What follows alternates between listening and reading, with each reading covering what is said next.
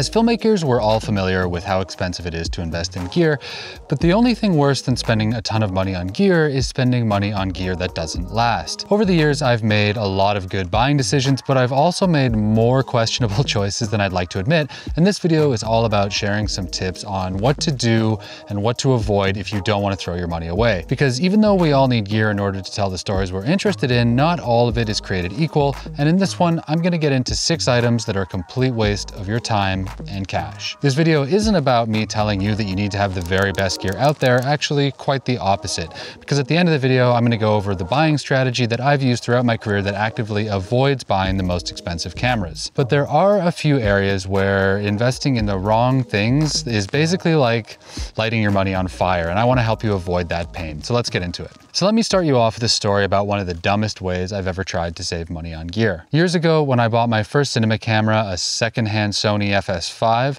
I maxed out my budget on the body, a few lenses, and the best shotgun mic I could afford. Then, almost as an afterthought, I threw in a few extra accessories like HDMI and XLR cables to connect my mics and monitors to the camera. A month or so after getting it all in the mail, I got my first major job, which was a series of interviews for a huge international NGO. I packed my kit feeling like a big-time pro and drove out to the first location on the outskirts of Mexico City, where I was living at the time, and got it all set up and looking nice. And speaking of locations, I should probably mention again why I'm sitting out here in the forest one more time in case you missed the last few videos. I'm actually shooting a TV show in the Canadian Arctic for the next couple of months, so I'll be away from my normal office setup until then. Anyways, back to the story. The director then gave me the thumbs up and we started to roll, but about 10 minutes in, I started to hear a weird crackling sound through my headphones. Since everything was basically brand new, I figured it was just a monitoring issue or something with my headphones, so I just kept going.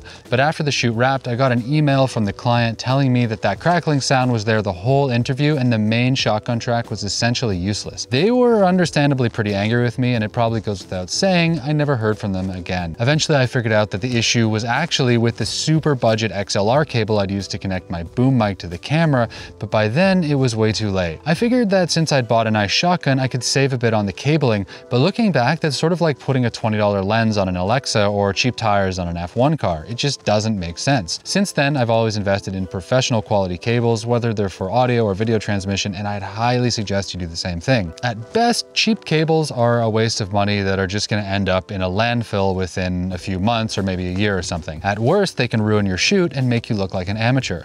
Something that isn't a waste of money though is the sponsor of this video, audio.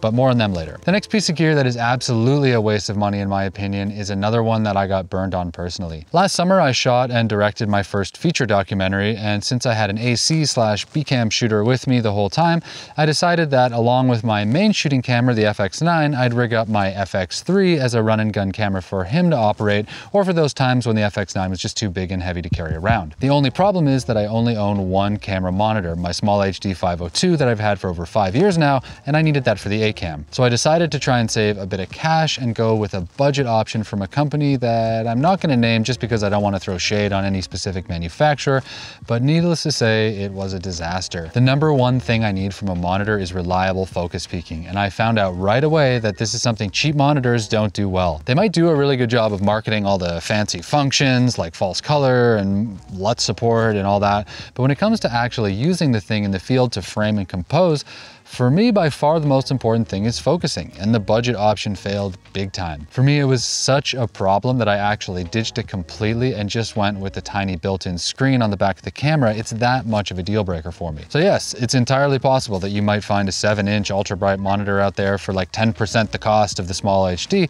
but in my opinion, it's not what you want, and you'd be better off saving your money for something decent down the road. The next thing you might want to save your money on, I'm going to add here because it's the kind of thing you might be tempted to pair with a cheap monitor, and those are off-brand batteries to power it. Batteries for camera gear can be insanely expensive, and the Anton Bauer Titan batteries that I use are almost $1,000 for 2 plus a charger, which is ridiculous, I know. But there's a reason that high-end batteries cost so much, and that's because not all batteries are created equal. Far from it. Without going into the weeds here, off-brand batteries get the price down by using low-quality cells, which means they don't hold charges as well, their lifespan is super short, and they tend to overheat overheat. Now, overheating is a huge issue, especially because it can add to the overall operating heat of your camera, and a lot of mirrorless cameras shooting 4K or 8K are already prone to overheating, so that can mean that your rig is going to shut down in the middle of long runtime clips like interviews, for example. There's not really much more to say here, but I'd personally rather have 4 high-quality batteries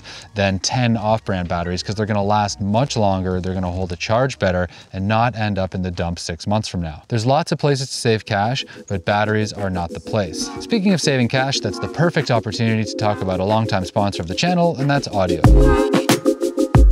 As a filmmaker and because of this YouTube channel, I'm constantly in need of high quality royalty-free music for all sorts of things. Over the years, I've tried pretty much every music service out there, but I always got annoyed with paying $200 a year or more. But for viewers of this channel, Audio is offering a year of their Pro plan, which includes thousands of royalty-free music tracks and like tens of thousands of sound effects for about a quarter of the price. If you use the code Luke70, you're gonna get a full year's membership for just $59, which is an insane deal.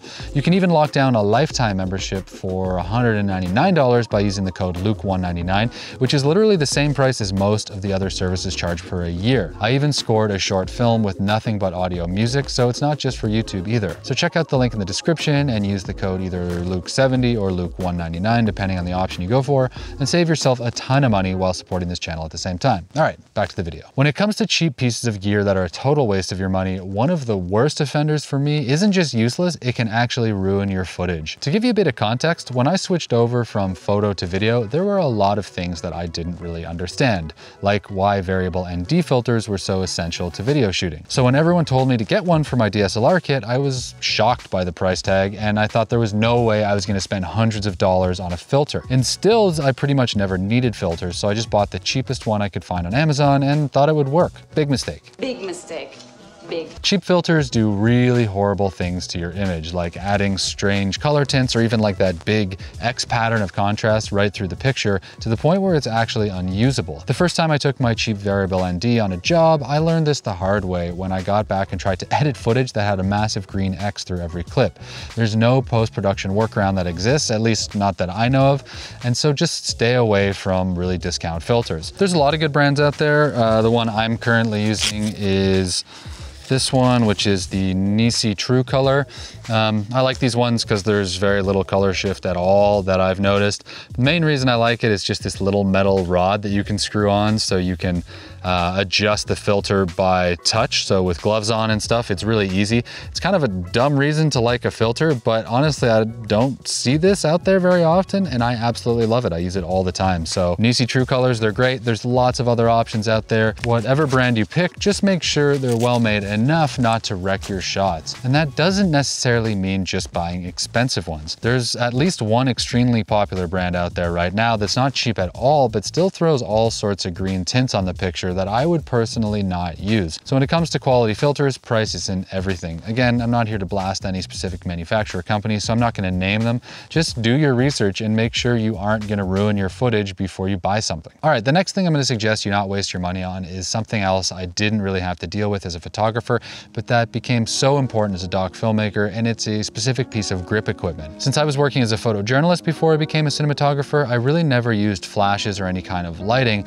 so there wasn't much need to go for grip gear. But these days I'm constantly using lights and boom poles and diffusion panels and flags and all sorts of other stuff that need to be held in position. On big sets, we'd normally just use C-stands for all that kind of stuff, but because doc shooters need to be mobile and need gear that can be checked on planes, C-stands are usually way too big and heavy to be practical on most jobs. So we're forced to use light stands, and a lot of the time there's nothing sketchier than a $1,000 light fixture sitting on top of a stand that looks like it might buckle at any time. Now it's a fine balance here because at the same time you don't want to have to carry around those massive light stands that are so long you're never going to be able to pack them into a normal duffel bag, but you also don't really want to be going with something that's going to tip over in a light breeze. Not only do you risk smashing whatever you mount on it, but you could potentially risk legal liability if you hurt someone when it falls. For me, a good light stand should be able to hold at least your key light with diffusion or a boom pole with a shotgun mic on it safely to be useful. So skip those super cheap stands that come in sets of 2 for like $35 on Amazon because they'll either break, fall fall or just be so flimsy that you'll never feel comfortable bringing them on set,